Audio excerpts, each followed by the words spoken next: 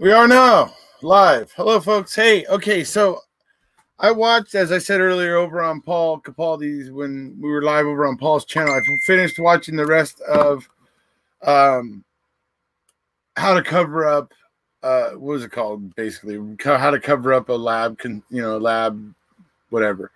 I forget what the actual name of it is here. Hold on a second, folks.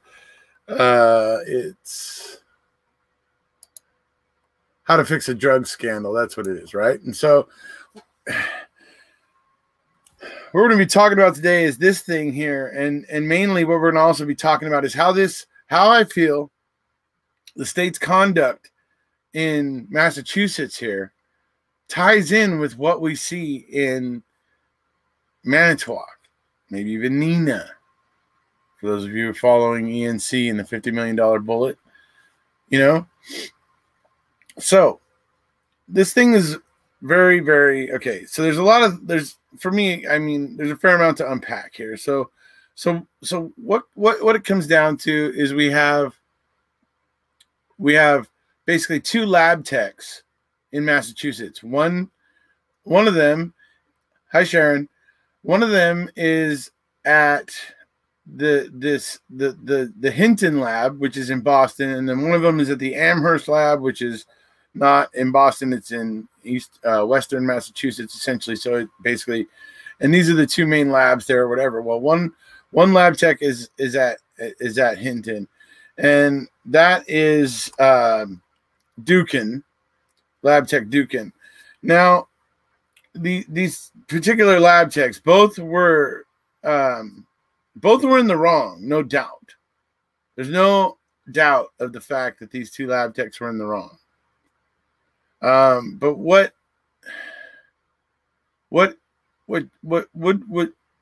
what's important, I think, is the fact that Dukin, the first lab tech that basically started getting called out, what she was doing was I think a serious problem, and therefore the cases she handled, I felt, should have been looked at with a bit more scrutiny to begin with. And then we get to the lab tech, I think it's Sonia, but her last name is Farak. And she's the one who was actually getting high in the lab and that sort of stuff. And so we're going to talk about this. So number one, for me, what you have to start out unpacking is, number one, is what these lab techs, how much did what these lab techs were doing impact things? Well, to me, fairly significantly. Hi, Audra. Fairly significantly, because with Dukin, she was taking, say, about anywhere from 10 to 15 different baggies, samples that had come into the lab, and she was visually inspecting them just with her eyes. And if they all, making sure they all looked like the same thing, right? And this is how she was saving time. So she would take 15 or so, 10 to 15 different bags, right? And then she would just test one. And that one would come up positive for cocaine or for crack or for heroin or whatever. And then, then she would basically mark that same result down for all the other bags without actually testing them. So in that case, that leaves it open for a lot of doubt. And for all the people that were convicted by Dukin's evidence, in my opinion, there is some doubt. Because guess what, folks?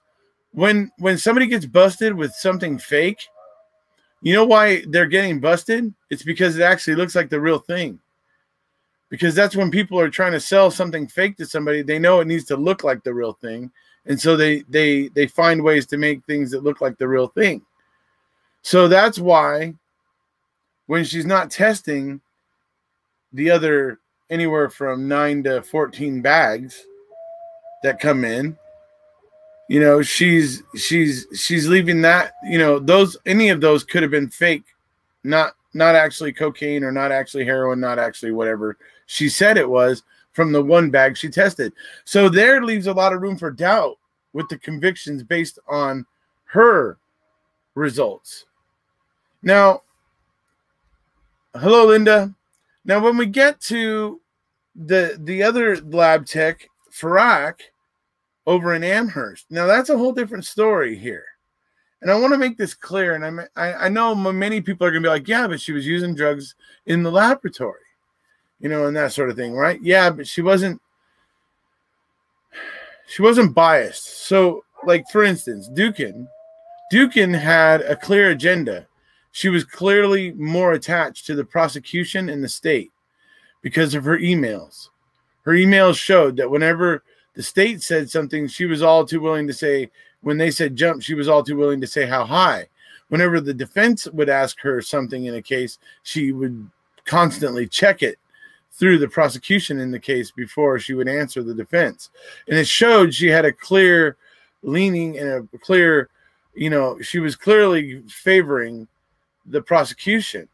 And so there she had a clear bias. And so that was another problem with Dukin. And her and like I said, with her method of only testing one out of, say, 10 to 15 bags, right? That there leaves a lot of doubt there, and a lot of the state itself should have done its own real investigation and scrutiny on it and made sure, right? So, but when we get to Farak, here's my problem with Farak. I believe her results were probably real, and her results were probably proper, because guess what, folks? If it wasn't real drugs coming in, she wasn't getting high. You understand, right? Because at one point she couldn't just steal from the samples in the lab anymore. And so she was taking drugs, testing them that were coming in, and then taking those and using them herself and replacing it with fake dope. Okay? But the whole point is she was looking for the real stuff and taking the real stuff. So for me, the convictions under her, you know, watch are really kind of less, to me, they're less likely to be false. Because like I say, she was looking for the real stuff. The problem with Farak was much different than the problem with Dukin. And so, yeah. But nonetheless, what both of them were doing was wrong. Completely. And that's not even debatable, really. So, you know, that's unfortunately that's they were both very, very much wrong. But the point of me bringing this up is how the state of Massachusetts jumped on these things and dealt with them themselves instead of doing what the state of Massachusetts did. If the state of Massachusetts had jumped on them and been more proactive, they wouldn't have been able to minimize. And I would venture to say that what eventually happened wouldn't have necessarily happened. That they would have probably been able to retain most of the convictions, but there might have been quite a few under Dukin who, if they went back and tested the samples, they might have come up with fake dope. And I don't believe Dukin was actually getting high. You know what I mean? So I believe her motivations were not, she wasn't putting fake dope back in. So I believe in those cases, they could have gone back and tested it. And it would have been, they could have found out there was people that were finding, you know, they could have gone back and tested it and it would come back real. And those people's convictions would have been upheld. And there might have been some that went back and tested and found that the sample had never actually been tested and it was actually fake, right? And those convictions would then be overturned, right? And that's what could have happened with Dukin. So this is what the state of Massachusetts could have done originally. Instead, what they did was they tried to cover it up, hide it, and they were basically covering up for everybody. And Oh, hello, everybody. Sorry, guys. Hello, Rhonda. Hello, Linda. Hello, Audra. Is Ripper still here? Where's he at? Hello, Jamie. So, as I'm saying, the state of Massachusetts could have handled this better. Okay? But instead, it took a couple of defense lawyers who were defending their client who was convicted of a drug charge. And, you know, they ended up taking it all the way.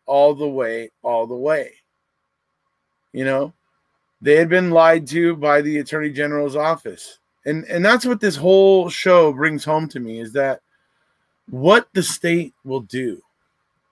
What the state will do.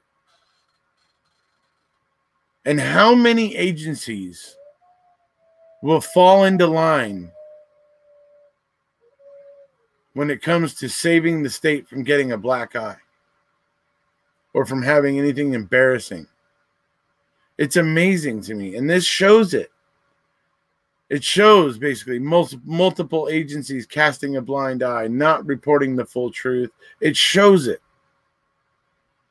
And that's why it's not hard to believe it happened in Manitowoc, Wisconsin.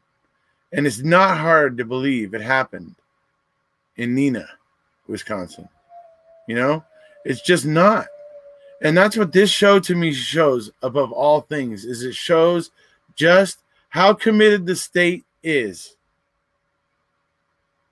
and just how many agencies will fall into line with it. That's what this makes clear. And for me, after watching this, that's what I wanted to point out most of all, is that this shows just how motivated the states are to cover something up rather than deal with it up front. Because what ended up happening is they ended up trying to cover it up and cover it up and cover it up. But those lawyers, those lawyers in the ACLU, Ripper, you still here? The ACLU and this one defense attorney ended up taking this thing all the way to the highest courts, and they were able to prove, they were able to show that the state had withheld evidence. They had claimed they turned it over, but they had withheld it. They were eventually able to find it, because eventually when the prosecution of Sarah Farak, eventually when the prosecution of Sarah Farak was over with, they finally were able to contact the AG's office, and the AG's office actually let them go in and look at the files, these 3 boxes that were supposedly files found in Sarah Farak's trunk. And these files were all based in the fact that she was going to counseling because she was addicted to drugs. And all this stuff basically showed that all the way back to 2004, basically when she got the job, she was addicted to drugs from this paperwork. So this shows this gross, number one, ineptitude, and the fact that the state never noticed all this drugs that Sarah Farak was taking that were going missing. Particularly the lab samples were like that one bottle that was almost full, but eventually it was down so low she added water to it, and eventually it got thrown away and explained as like it had been sitting there too long. But she had added water to it, and the oil and the water had mixed, and nobody figured it out. And she continued. There was no drug, there was no anything to measure what this Sarah Farak was able to do. There was nothing there to check and balance it. And that's what's scary, in a sense, because eventually when this all goes through and the lawyers in the ACLU bring this through to the end and everything, they get most of the convictions vacated. But I think I don't necessarily think most of the convictions were false. You understand? But because of the misconduct of these 2 agents, see, that's why the state, if the state had been more proactive, it wouldn't have been that way. The state would have been able to analyze these things and go, okay, no, this person, repeat offender, has been caught with drugs many times. We're pretty sure if we go back and test that sample, it's going to come up as real dope, right? And they could have approached it in that way. And they could have done it in that way without it having to have gone as far as it did, where, you know, basically a higher court had to order them, you know, had to issue this order, right? They could have done it themselves, but didn't. They were too busy, as somebody else said earlier, CYA. And that CYA is cover your ass, right? And that's what the state of Massachusetts was doing. They weren't worried about doing what was right, and they should have, because as I started out in this, I don't necessarily believe that all the results that these technicians came to were wrong. I believe particularly with Dukin, I believe there's a chance for a lot of them, or at least a potentially a fair amount of them, that could be wrong just because of how many she wasn't actually testing. So I believe that there could be some in there that weren't actually real drugs, that the person was trying to make some money, but didn't actually have the real stuff, you know, because that happens in the drug world, you know. And so, I mean, these things could have been retested, and the state of Massachusetts could have done this themselves and brought this under control themselves without it getting bigger. But it got bigger, and after it was all said and done, this documentary was made to show us exactly how far a state will go to cover up misconduct. It's truly amazing, really.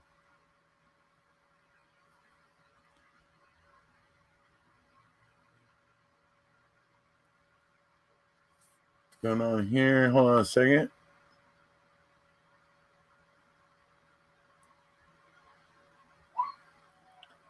Oh, sheriff law in your hometown. Well, maybe we might have to get around to that at some point.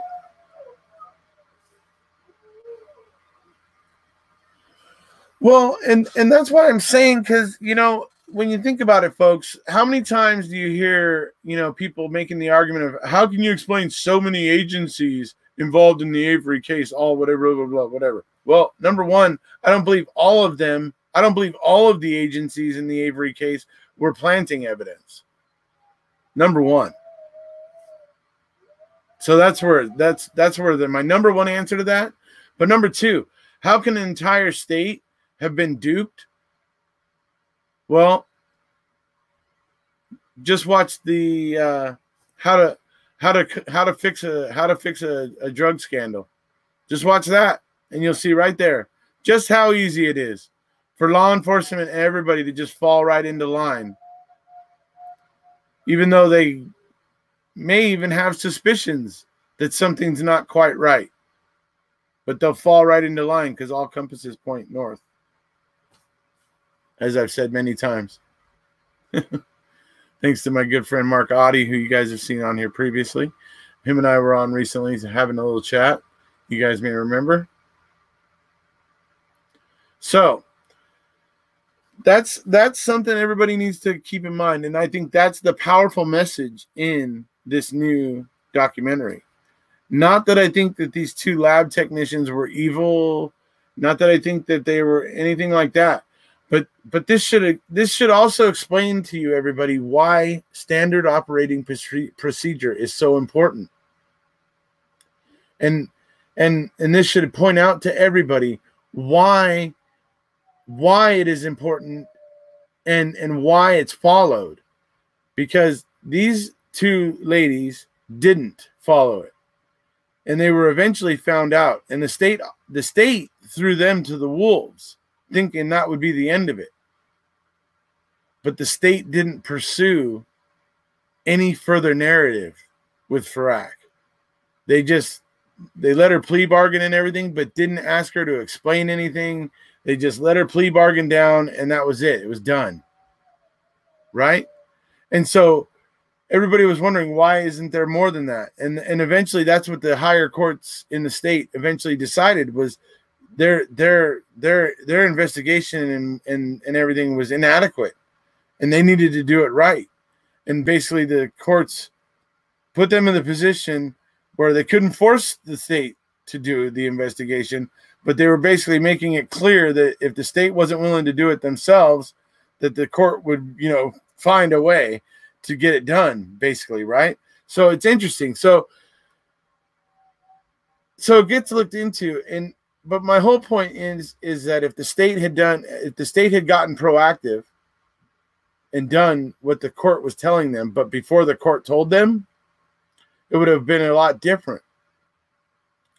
But it's not. It shows you that they will go all the way until the end, until they get absolutely found out to where it's beyond all doubt, and then only then will they tuck tail and try to make it right, because they're being ordered to. So trust me, Wisconsin is not going to be any different. They're not going to fess up to what they did wrong. Even though many of them may be looking at the case and going, "Oh God, this thing's a whole train wreck. I wish this wasn't happening," but it is happening. It is happening, and eventually, there's just too much wrong here. Because, like I was saying about standard operating procedure, folks, these two ladies broke it, and the state was throwing them to the wolves. Because that's what happens when you, as a law enforcement officer or an agent of the state, or a prosecutor, or anybody like that who's involved with prosecuting criminals and suspects and all those things, right? You are supposed to follow a certain operating procedure for a reason, because that following that operating procedure protects you as a officer of the state or the law or whatever. Okay, it protects you. If you follow those procedures, even if something ends up going awry or something unexpected ends up happening and something tragic ends up happening, by following standard operating procedure, most officers, agents of the state and officers basically are protected by the fact that they were following the established rules, right? So that's why it's so very uncommon when you see agents of the state and officers breaking SOP and not following it, because that is something when agents of the state and when officers break SOP, that is them putting themselves at risk. They are choosing to put themselves at risk, okay? Because they are choosing not to follow standard operating procedure. And that only opens them up to scrutiny.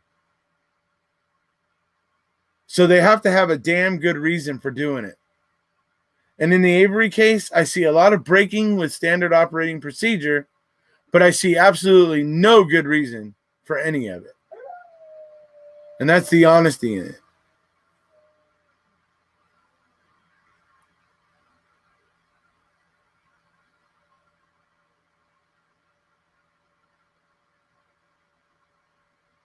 The AG, yeah. See, well, that's just the whole thing, is that it's just like the AG in Wisconsin. Let's go all the way back to 1985. Let's go back to Peg Lautenschlager, right? Or as Paul likes to say, Lager, right?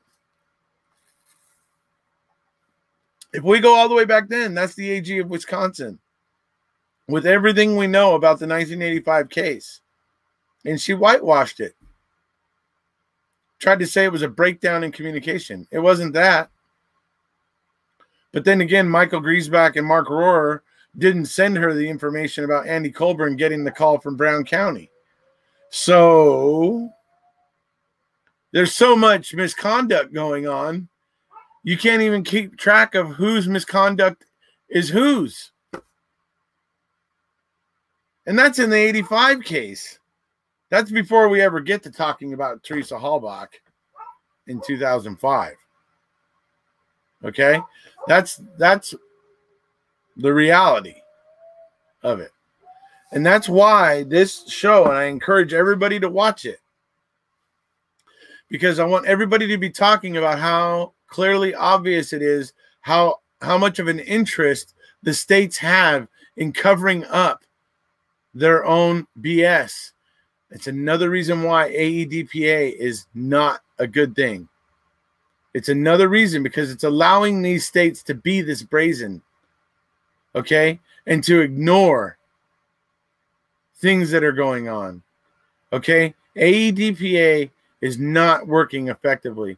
It's either too harsh or needs to be done away with completely, because it's allowing states to get away with stuff like this, because it's allowing it all to go unchecked by the federal branch. And so that's really what I hope people will watch this and see what the states are able to get away with. And when you're asking yourself, why are they able to get away with it? Remember AEDPA.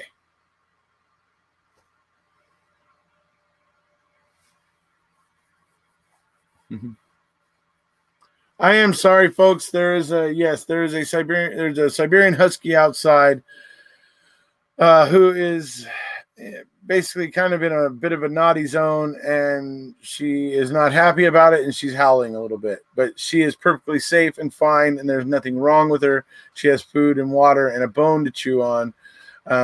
She's just complaining because she can't go where she wants to go. So I do apologize for that. Anyways.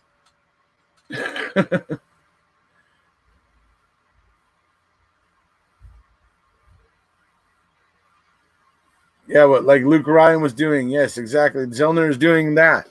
Zellner is digging up all the truth and going, here's the facts. Here's what somebody who actually looks into this and investigates this properly, this is what comes up. Right? And that's what she's basically saying. And the state hasn't done these things. That's Zellner's main point. And that's essentially what Luke, as she was saying here, Luke was doing in this case. He was the lawyer along with the ACLU lawyer whose name I'm forgetting, and they were bringing this thing, and they took it all the way to the highest court there, and yeah, it's like I say, it's very, very interesting. They're the highest court there in Massachusetts, and eventually they were able to prove their case well enough and so much that the judge in the case, issued a very harsh ruling against the state of Massachusetts. It was, and I'm glad that eventually I saw a judge, because earlier on in the show, I saw a judge who basically, when the defense was telling the judge, look, they're talking about this paperwork. There's talk about this paperwork that was in the trunk, but we've never received it. We have never received this paperwork. We want it now. We're asking for it now. And that day, the judge then looks at the prosecutor. Her name was Chris. I forget what her last name was. Chris something. And he is asking her, like, where is it? And she's like trying to like, oh, whatever. And he gets mad and he tells her, no, if this is in your possession, you need to turn it over or whatever. So court ends that day or whatever. She goes back to her offices. The next day, she writes a letter to the judge saying, oh, we don't have to provide this because it's already been provided. It had never been provided. In fact, when the lawyers had asked the AG's office for these 3 boxes that were said to contain all these papers that were in Farrak's trunk, they were told no, they couldn't see it while the prosecution of Farrak was still going on. So they were denied. But when that ended, they did finally get in there. The AG's office then at that point did let them in. It was a very tense situation. The lawyer explains it as a very tense situation because they had a marshal sitting just down the aisle as he was looking through these boxes. Wasn't able to like take the boxes over to a little room with a copy machine or anything. It was all very, very, tense. So he was just taking pictures with his phone and trying to act nonchalant, and found pretty much as he could and everything, right? And then that it was through that they were able to prove their case in the end, that the AG's office in Massachusetts, the state of Massachusetts, had swept this under the rug and had tried to minimize the damage done essentially by Sarah Farrak.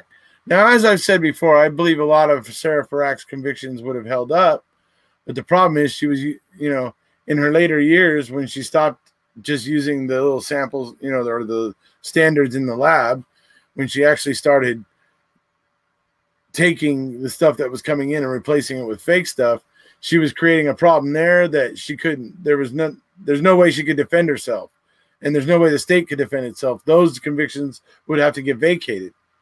But I believe in her early career, I believe she was probably pretty on the level.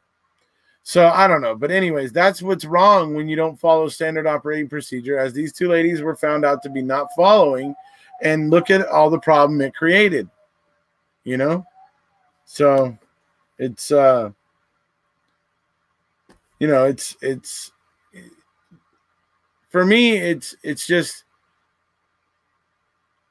because I believe that many of the convictions that were obtained with the results from these two technicians could have probably been ultimately upheld, had the state of Massachusetts been more proactive and done the right thing.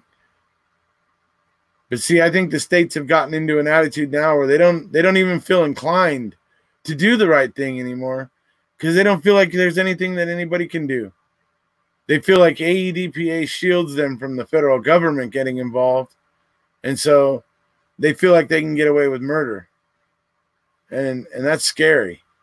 But thanks to the ACLU and the lawyer Luke, I forget his last name. Thanks to them, this ended up being a win for the good guys, and exposes how far the state is willing to go to cover themselves. I can't say it enough. So when people ask how could that be happening here in Wisconsin, it's simple. Okay?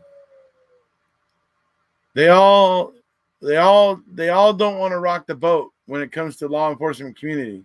They all, if things are coming up looking a certain way, they all just go along with that and tend not to ask any questions.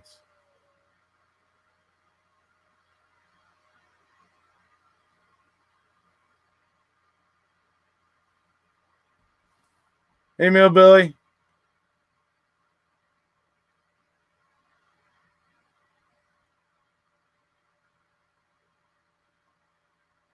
Yeah, fraud upon the court. Exactly. That's what the court held, and that's why the state was forced to go back and re-examine this stuff. And the judge was basically threatening to, if they didn't do it, he'd figure out a way to get it done himself, in a sense. I mean, that was kind of the looming underlying threat in what the judge in the judge's decision. So yeah, this show was just very, very interesting. It was just to see. I just think it pertains to Stephen Avery and Brendan Dassey very much, and how much an unscrupulous. I mean, to get into so let's get into talking about Dukin, because what if Sherry Culhane is a Dukin, right? What if Sherry Culhane and Dukin are the similar type of analyst, lab analyst? Because we all understand from watching this that Dukin was very much pro-prosecution. She would, even when the defense asked her about something, she would check with the prosecution before answering the defense. You know what I mean? So that shows a clear inclination that she had. What if Sherry Culhane truly is like Dukin? What if we don't know about it because the state of Wisconsin doesn't care, just like the state of Massachusetts didn't care, and they've never properly checked up? So we don't know. What if? That's what the other part of this that was concerning me when I was watching what was going on with Dukin. And this is the problem with not following standard operating procedure, is it creates these questions. And they're questions that people should ask when standard operating procedure isn't followed.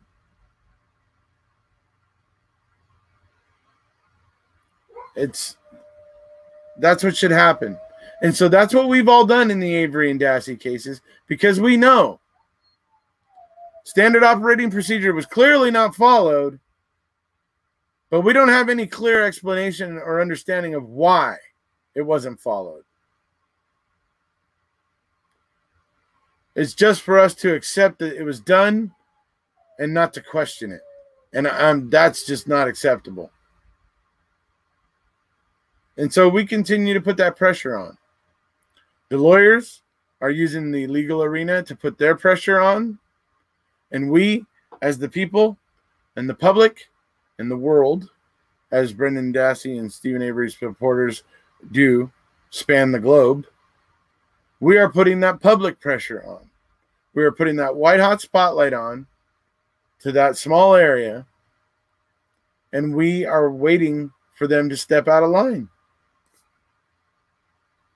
They can't relax. They can't ease up. They can't go back to life before making a murderer because too many people are watching what they're doing. And so they have to be constantly on guard.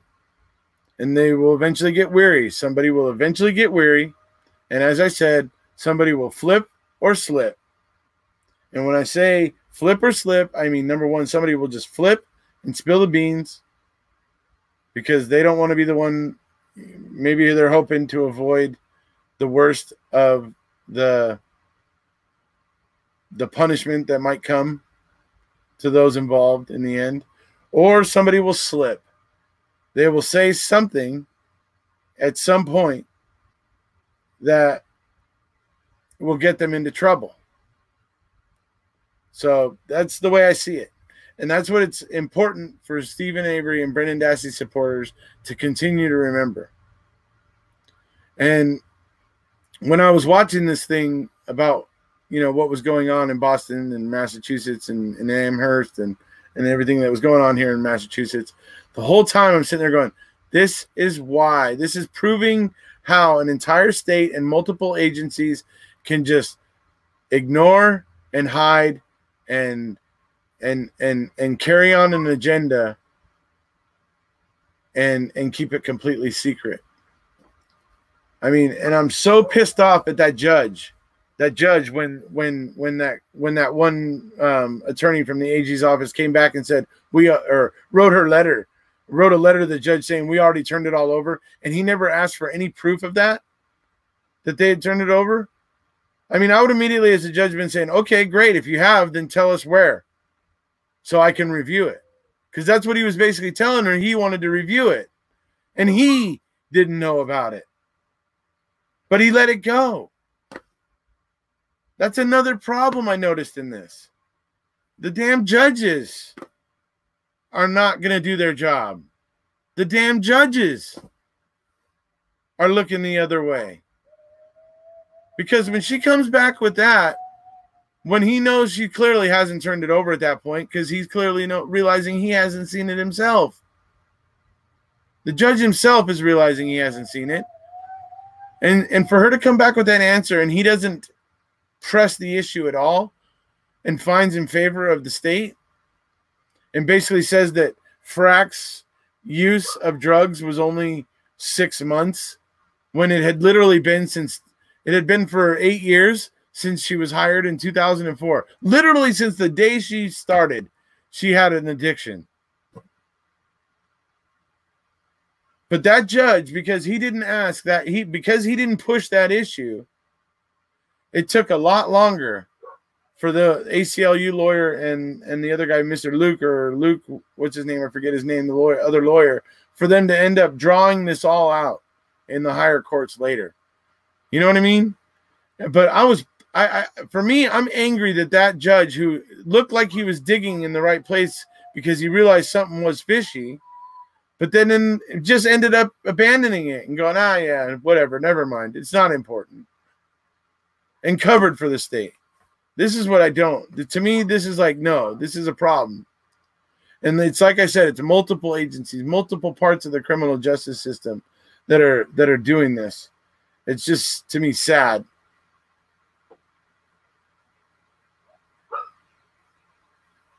Dirty deeds. Yeah, you're probably right, Andrew.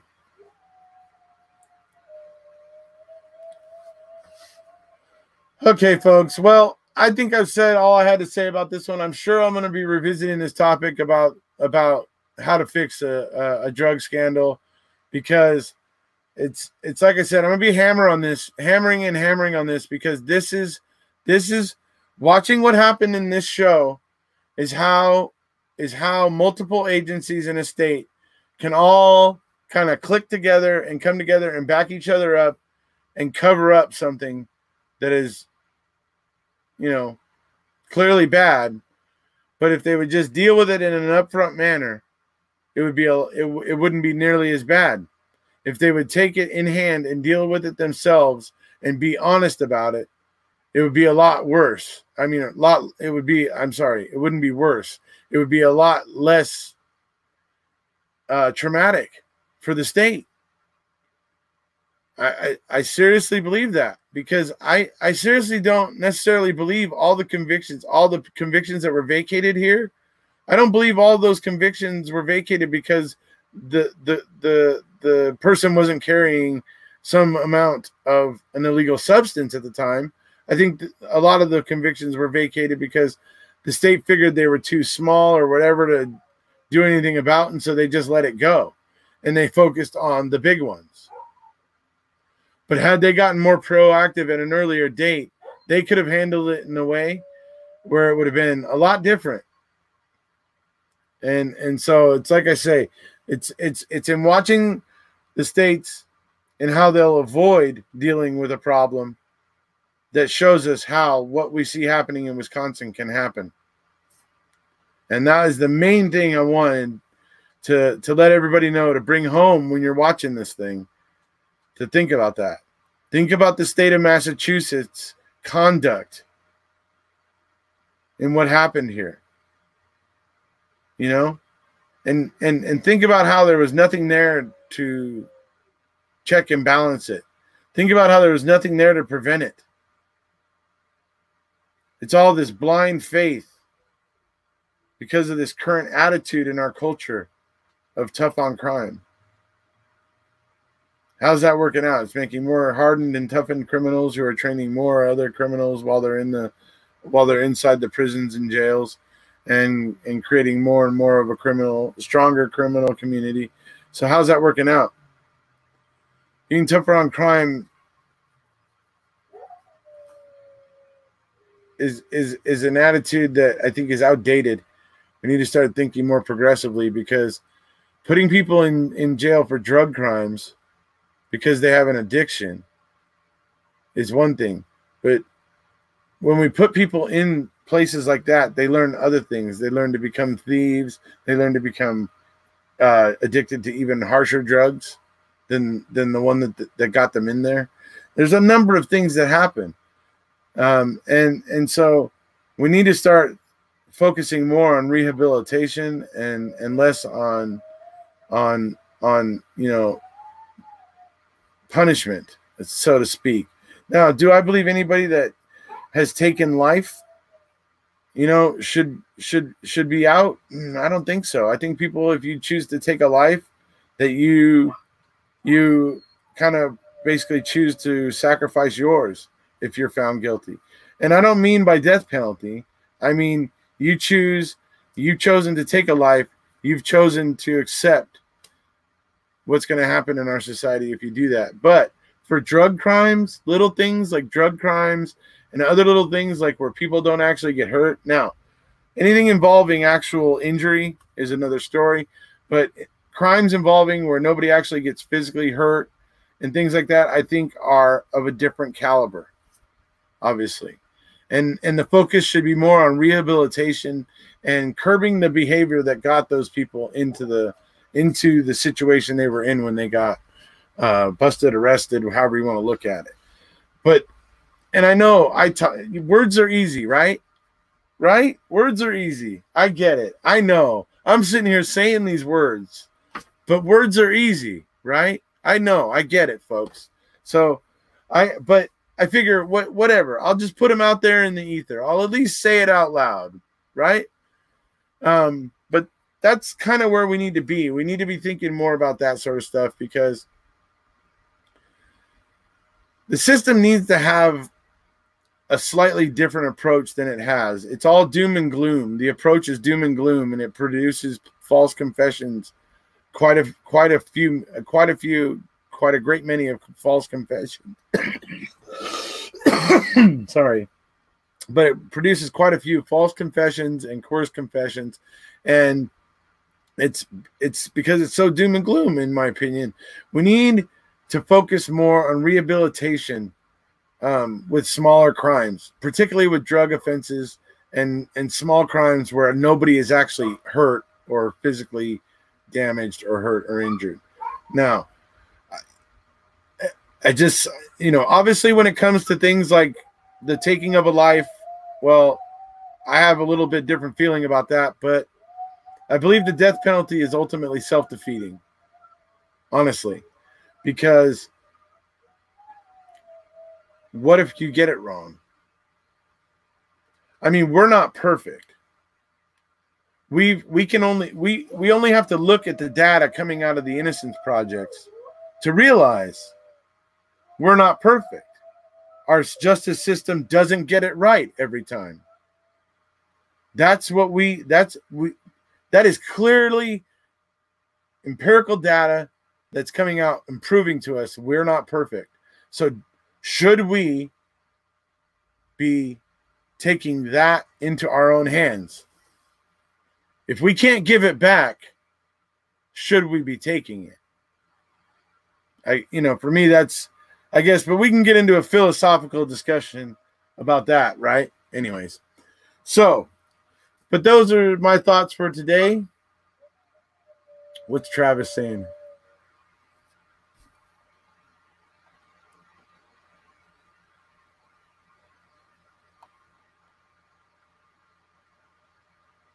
Actually, it wasn't a cough. It was something was when I was talking, wind was rustling across something. It was, anyway, never mind. It wasn't a cough, but that's fine. I'm fine, folks. So, anyways, but so that's where we're at. So, yeah, I'm fine. So, anyway, that's where we're at, folks. If you guys haven't watched How to Cover Up a Lab, how to fix a lab, or how to fix a drug scandal. Sorry, how to fix a drug scandal. Go over and watch that. And like I said, if you want to understand how a state and multiple agencies and multiple, people in the AG's office can work together to keep something under wraps, that's what this show shows you. It shows you that in spades. And if anybody doubts how that could be happening in Wisconsin, this is something that will point it out very clearly and show that it is very much possible. So, and that's basically what I wanted to say today. So I am going to go ahead and deal with this pup who is losing her mind outside, guys.